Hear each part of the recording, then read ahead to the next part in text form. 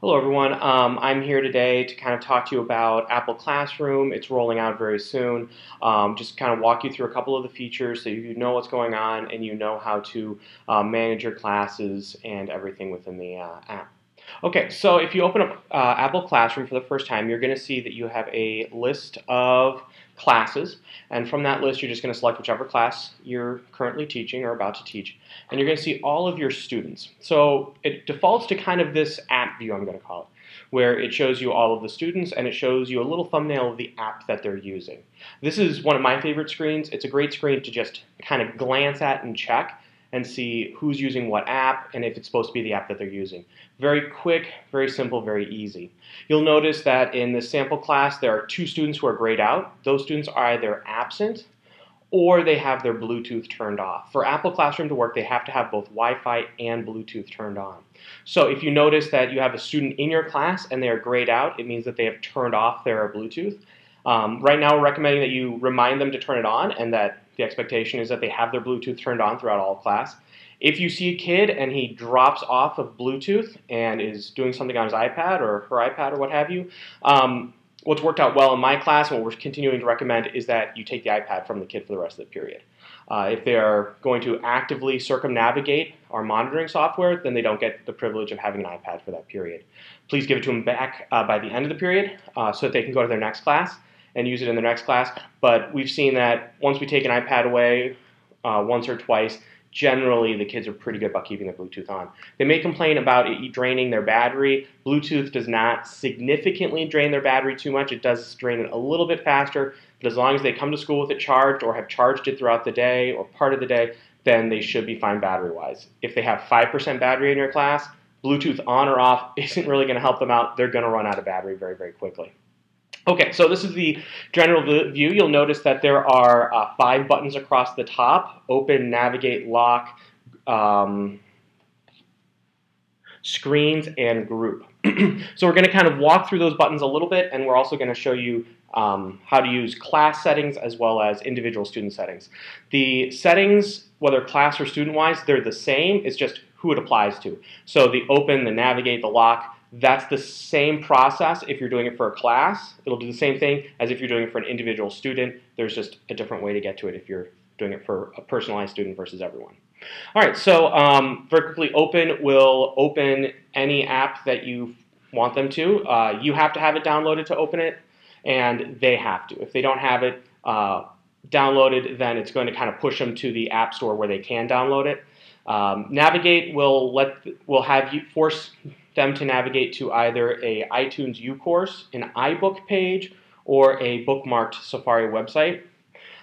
Screens will let you see all of their screens at one time, and then groups will allow you to create custom groups if you'd like to assign things to specific students but not all students, and you don't want to do it individually. Right underneath those buttons, you'll notice that there's a couple of groups already created. Classroom creates dynamic groups based off of what app they're using. So you'll see that I have an all group, which is all my students, and then my students who are there are working in Notability, so there's a Notability group. If you were to tap that screen button, it will switch over, and now you'll see everyone's screens.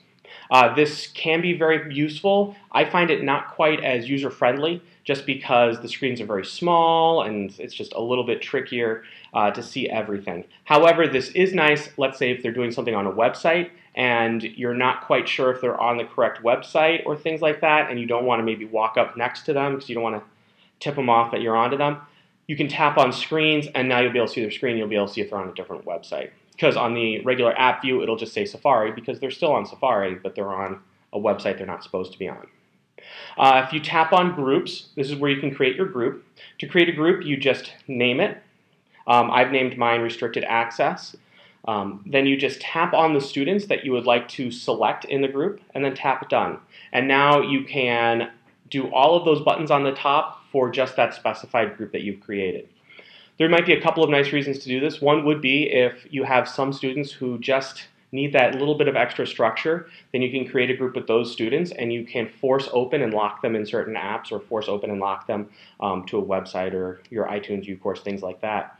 Another reason you might do it would be a little bit more instructional. Let's say you're doing groups and you want the group leaders to download a certain app, or you want the group leaders to do something in a certain app. You could assign the group leaders to that group, and you could force open that app, or you could send them to the App Store. Instead of telling them what app to search for and all of that, you could just have the App Store automatically open and direct them straight to the app that you wanted. So there's both punitive as well as instructional purposes that you could use for groups. Now let's say here I have a class and I've got a bunch of groups, and you'll notice that they are very dynamic, and so some have changed, and we have a little friend who is in 8-ball pool, the bane of my existence. I don't know why kids love it, but they absolutely love 8-ball pool. So what I'm going to do is I'm going to go through the different individual settings you can use for students who maybe are off task, or you want to exemplify their work or things like that. So if I tap on that student, you'll notice that a lot of the buttons are the same as on the top. I have open, I have navigate, lock, I have AirPlay, which is a little bit different, and passwords, and show screen.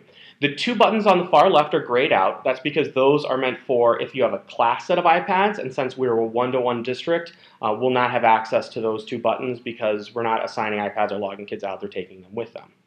AirPlay next to it is not the most beneficial. At first I thought it'd be a great feature. There's a better way to show kids screens, because with AirPlay you do still have to jump off of the screen.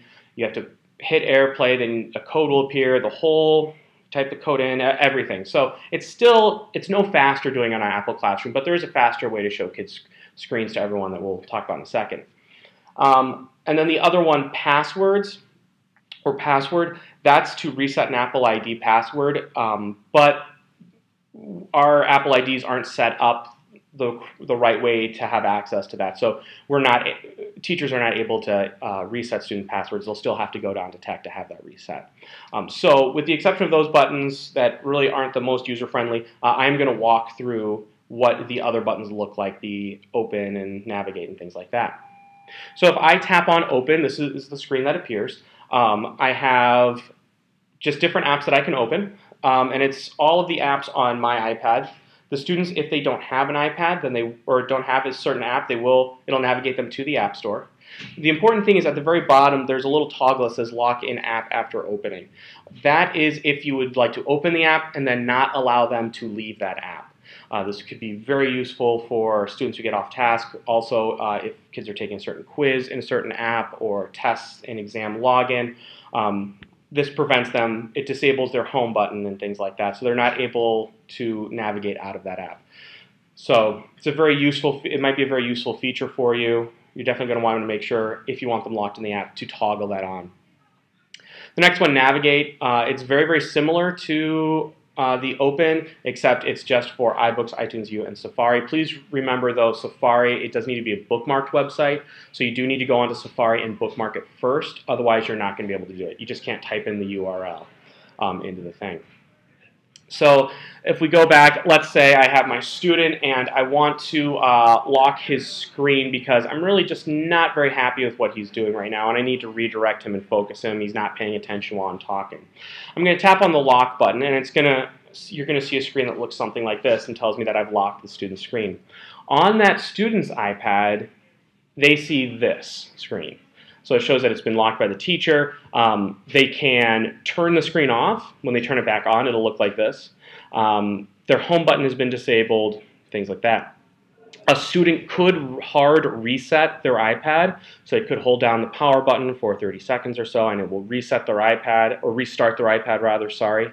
And if they do a hard restart, it will open them back into just regular operations. So just please be aware of that. This is not a hard and fast bricking the iPad at all or forcing an iPad to be not usable. They can do a hard restart. If that's the case, they should pop back up on iTunes U, on Apple Classroom, and you should be able to see them from there as well. So that's another conversation you can have with the student. Last but not least, I want to talk about the best way that I found to show student screens because it's the fastest. When you see that view of the students and you see the show screen on the individual view, it's going to look like this on your iPad. It's going to take it and it's just going to maximize it not to a full screen, but a pretty large screen. And you can see the students in Notability working on Punnett squares. And you can see that it shows the work fairly large. This is what I like as the best view to show students work, because all I have to do is tap that Done button, and it'll jump me right back into Apple Classroom, and I can tap on another student's work. It'll show up. It's much faster and more seamless because I don't have to get off of the Apple TV. So I like this view much more than the AirPlay. It doesn't give the kid as much freedom to do things as AirPlay does, but I think it's a lot more useful just to show student work and student exemplars. So that's been a brief overview of Apple Classroom. If you have any questions, please see either your tech coach or app specialist in the building. I think this is a great app both for classroom management, but also for instructional, to show students screens and to group students and things like that. I think it does have some great instructional benefits as well. All right, thank you very much. Bye.